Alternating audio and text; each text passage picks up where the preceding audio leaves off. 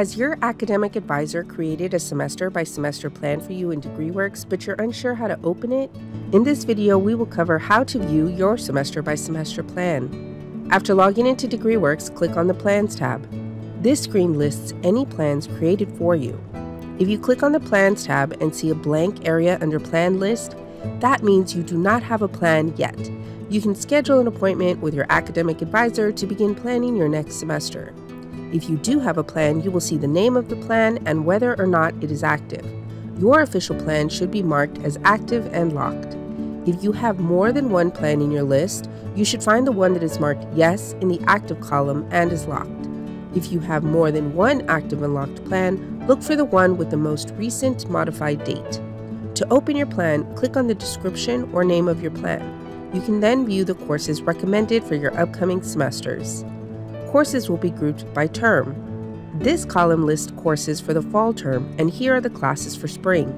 Note, these do not register you for anything. This is a plan with courses recommended for you to take by your advisor in order for you to stay on track to reach your academic goals. At the top, you can see how many credits these courses total to. Your advisor may leave you a note to help you with the additional information. You can tell there is a note because the note icon will become an active link and change to blue rather than gray. If you click on it, you can see the information on that note. Sometimes you need to take a requirement that has multiple course options, and your advisor or you may not know what specific course you'll take 2 semesters from now for that particular requirement. In this case, your advisor may add a placeholder course. In our example here, we see EE4XX3. If we hover over the course, we see the title for this is Upper Division EE course. So here we are being told we can take any Upper Division electrical engineering course that is not listed as a required course in my degree plan. Upper Division courses are classes whose number is in the 3,000 to 4,000 range. So even though it says a 4 here, you can take a 3,000 level course to satisfy this requirement. And a tip is that if you have this or any other Upper Division placeholder, when you go to the schedule of classes, you can search for Upper Division courses in a couple of ways.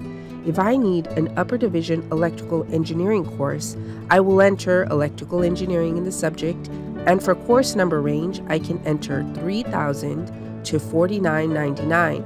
Or in the attribute field, I can select Upper Division course from the menu of options. If you need to take a free elective, your advisor may add a placeholder that says Elect XXX3. This means you need to take a 3-hour free elective. You cannot search in the schedule for a free elective. A free elective is any course that is not specifically listed in your major's degree plan. So, as an electrical engineering major, I won't have any business courses as part of my major. But if I need a free elective, I could take a business class, like a management or marketing course. I could search the schedule to find a course available that I meet the prereq for. If you see Elect for XX3, it means you need to take a 3-credit Upper Division course.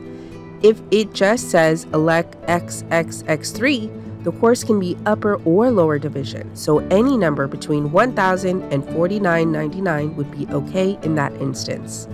You can view your planned courses on your major's degree plan by clicking on Audit. This will open a new tab where it shows your planned courses in the appropriate places on your degree plan. For more videos about DegreeWorks, visit our website, utsa.edu/DegreeWorks.